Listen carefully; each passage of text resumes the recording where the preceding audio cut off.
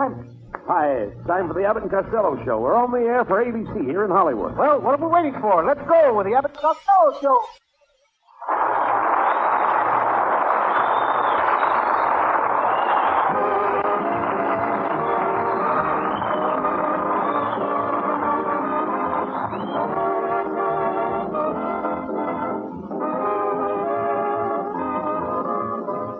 All right, Costello, come back here into the studio.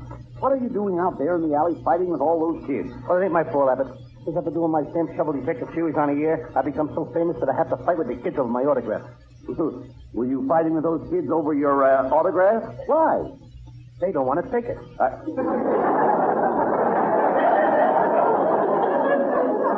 Oh, let's cut out this nonsense, Costello. What case are you going to do your Sam Shovel Detective case for tonight? It's one of my most famous cases. I call it the fish market murder, or they killed him just for the halibut.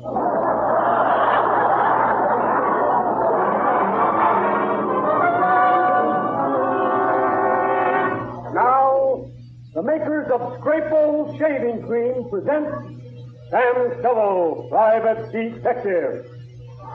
Scrape-O does away with shaving altogether. No brush, no lather. Just rub Scrape-O Shaving Cream on your face. Your whiskers grow inside your mouth, and you can bite them off. Scientific laboratory tests prove that more doctors smoke Scrape-O than any other shaving cream.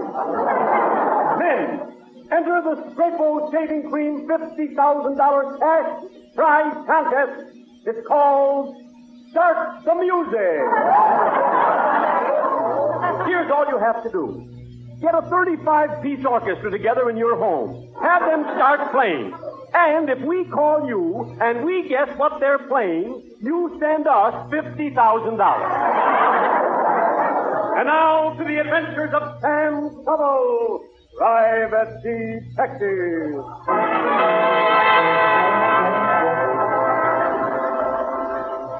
Yes, I'm Sam Shovel. Sam Shovel, Private Detective. People ask me how I became a detective. I guess it came natural. I've always liked to follow people.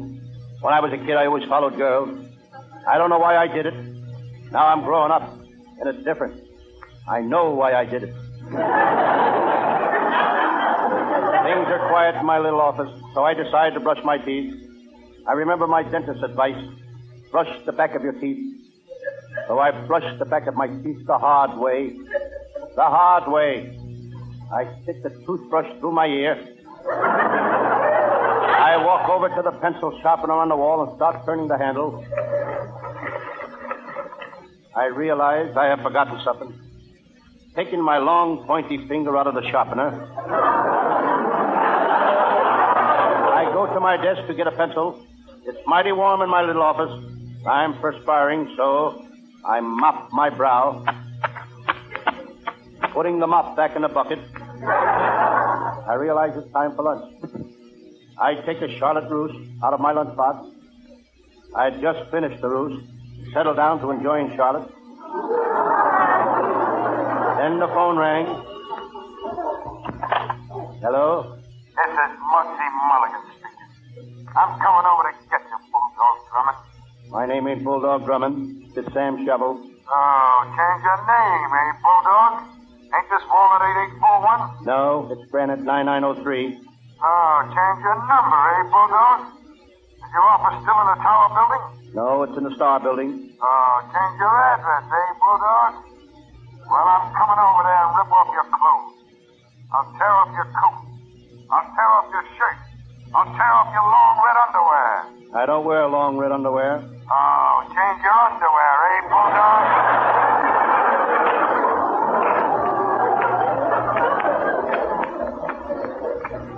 Times like this, I wish my pal, Lieutenant Abbott of the Homicide Squad, was here. All right. Brushed my teeth too hard. Lieutenant Abbott is the cop who solved the famous Hollywood jewel robbery case. He solved it the hard way. The hard way. He confessed. Hello, Sam Shovel. It's my buddy, Lieutenant Abbott. I think he's worried. He's wrinkling his brow and screwing up his face. He don't have to wrinkle his brow. His face is screwed up the way it is.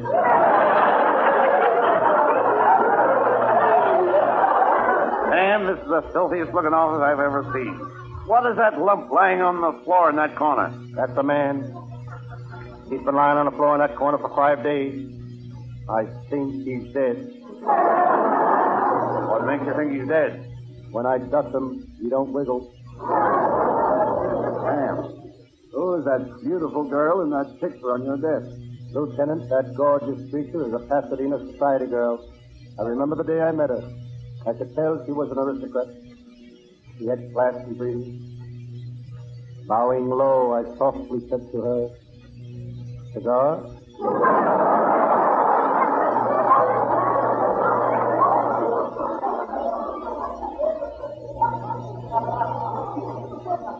What did she say? Thanks. I'll smoke it after dinner. Look, Sam. Somebody threw a rock through the window. I'll examine the window. This is worse than I thought. What is it? The window is broken on both sides. Look, Sam. What does the note say? It says if you two guys are smart, you'll start traveling right away. Who's it signed by? The Santa Fe Railroad.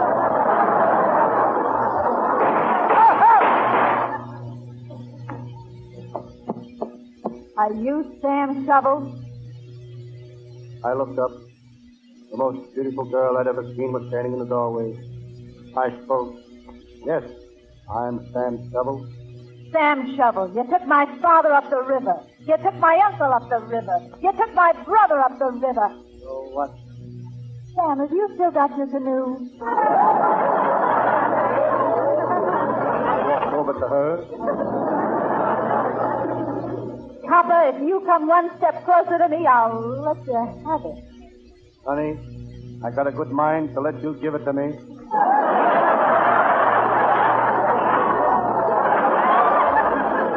Sam Shovel, you're a brave detective. I like fearless men.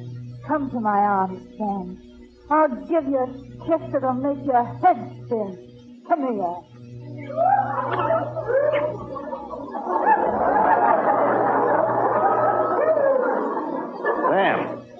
Sam. You just make your head spin? Sam, is there anything I can do for you? Call my mother and tell her that Whirling Sam won't be home for dinner.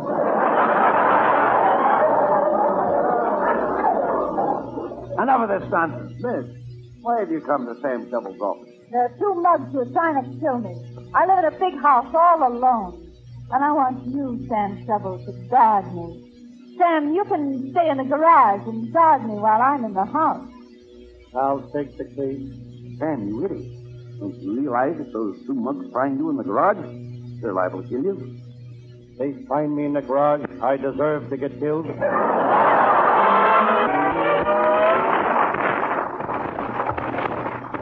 Lieutenant Abbott talked me out of handling the case of Millie the Magnificent Murder.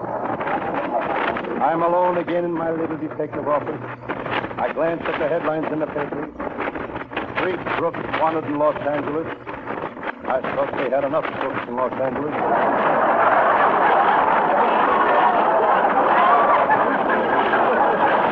I get all kinds of cases in this detective office.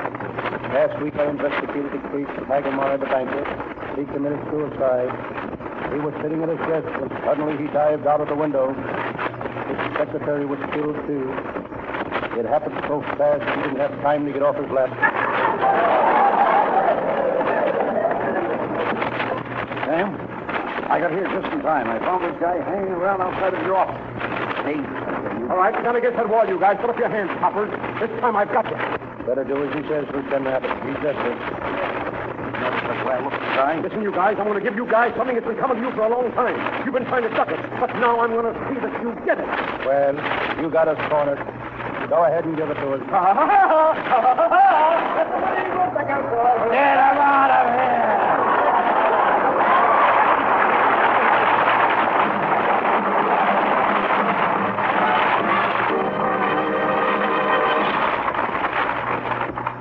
Now, before Abbott and Costello have their final flick, we bring you one more thought on this subject. And now, back for the final word from ABC's Abbott and Costello Show. Costello, you ought to give up trying to be a detective. You wouldn't know a crook if you saw one. Oh, no? Well, how about that fiend that ran loose to get the clock last night? He grabbed all the women and and stole their purses with their money. Or double crime, 15 and 15 for money. That guy is already tough with him. Do you think they ought to get back the money? Oh, good night.